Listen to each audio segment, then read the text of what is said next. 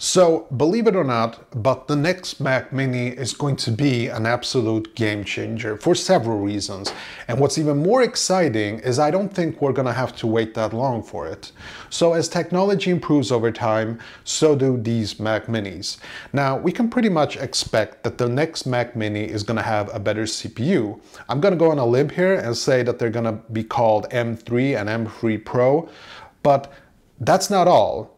You see, the Mac Mini, which I already consider to be one of the Apple's finest products, is going to be even better than that. Now, it's really interesting that there have been these rumors floating around for some time now, and that is that the Mac Mini is going to get an updated design. Because, let's face it, the design of the Mac Mini, it's cute, but it's like 10 years old, and it's about time that we see something new.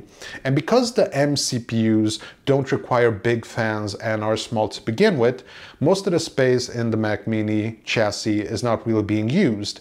And because Apple is all about efficiency, you know, in the bling bling department, we can sort of expect a thinner Mac Mini in the future, which is great because it will take up less space and it will even be more capable to travel with. But because we are so used to the size, we don't really appreciate the size and the performance of the Mac Mini because it's so stellar. It's truly an amazing tech breakthrough in history.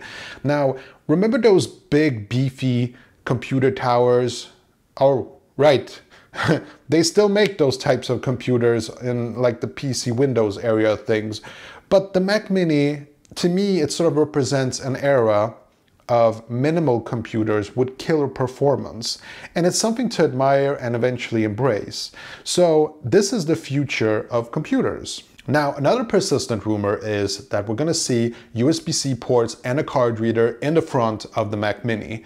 And the reason we haven't done so for a couple of years is because they have been using the same chassis for many years. And my guess here is it's probably due to some contract to produce a certain amount of Mac Minis over the years, but it's 2023. It's time to change things, right? So will we see a card reader in the next Mac Mini?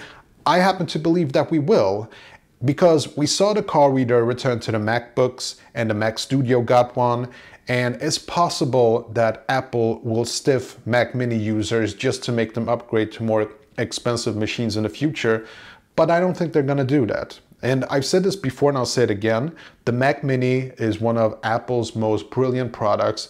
Most people see it as a simple gateway to the Apple ecosystem, and so does Apple for that matter. But because you can connect your Mac Mini to any monitor, it's just a really flexible machine. And because it's so bare bone, you can get it very cheap since any monitor, keyboard or mouse will do. So would I suggest that people don't get the Mac Mini M2 and wait for the M3?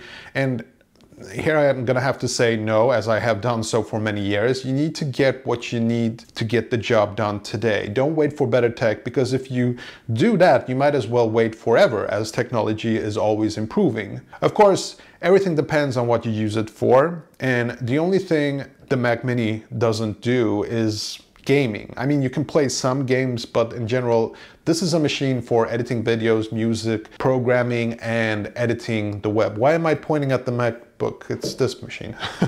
But because it was just recently revamped, it's a normal assumption to believe that they're not gonna get updated anytime soon. But because the rumors are very persistent that the MacBook Pro is getting M3 in 2023, I believe the M2 update on the Mac Mini that we got in early 2023 was just a minor update. And it is also possible that Apple will have us waiting, but I believe that because iPhone 15 is gonna get pretty much the same design this year, and because the MacBooks and the iMac recently got a design change, only the Mac Mini is left for any real major design change. And with that change, a CPU update will fit in nicely. The next Mac Mini will be awesome. But so is the Mac Mini M2, and even the M1, which I currently use. You can't really go wrong. But as a fan of good tech, I'm really looking forward to Mac Mini M3, and I will probably upgrade it to that, most likely. Okay, that was all I had for today. Hope you enjoyed this little video, and hopefully I'll see you in the next one. Take care, bye.